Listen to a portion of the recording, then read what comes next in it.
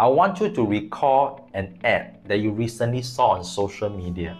Let's say, for example, you are looking for a headset. You saw this ad on Facebook and you decided to click on this ad, and it brought you to a landing page.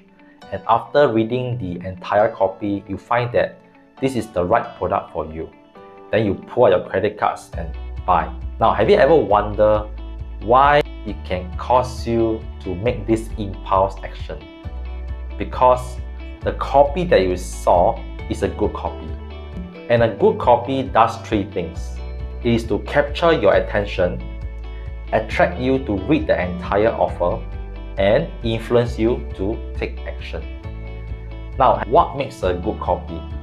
Today, I'm going to share with you 5 tips of what makes a good copy. And let's say if you are a business owner or marketer, or you want to sell certain product to the marketplace, this is the video that you need to see. Let's deep dive in right now.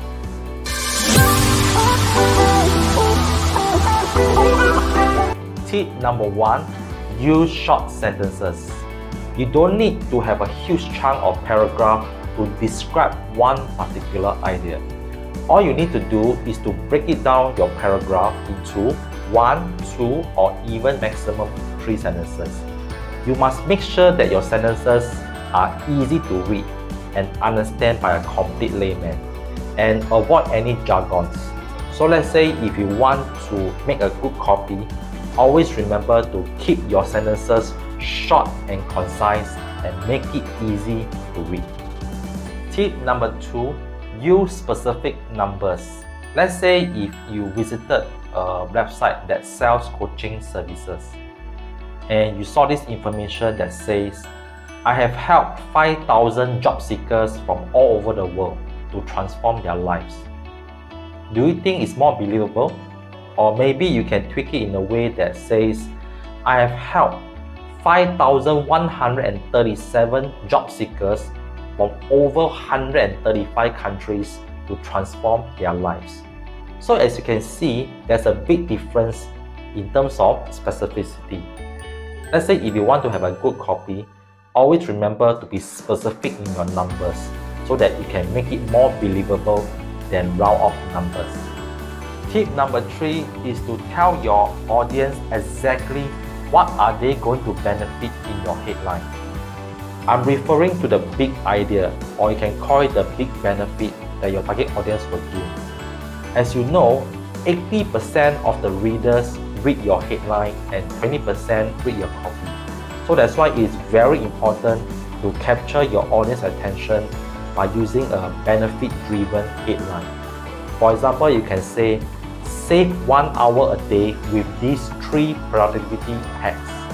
So I'm very specific of what my target audience will gain, but in this case, it's called save 1 hour a day. So if you want to draw your target audience attention, give a big idea in your headline. Tip number 4 is to use urgency and scarcity. People will not be motivated to take action unless there's an urgency behind it. Let's say, for example, if you are selling a training class, you can set a specific date to end your offer.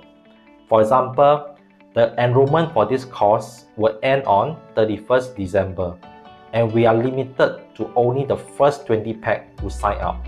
So by doing that, you are actually creating an urgency and scarcity to leave your audience no choice but to act now.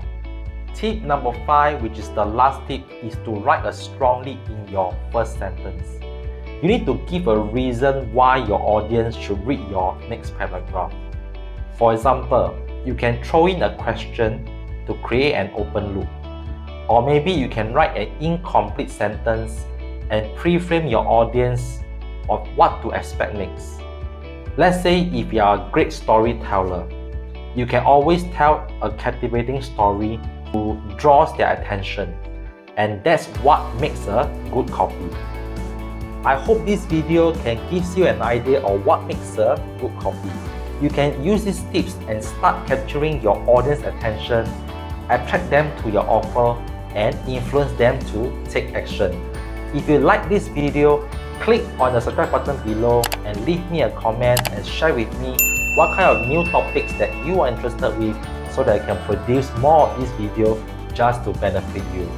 Well, that's all for now, and I'll see you in my next video.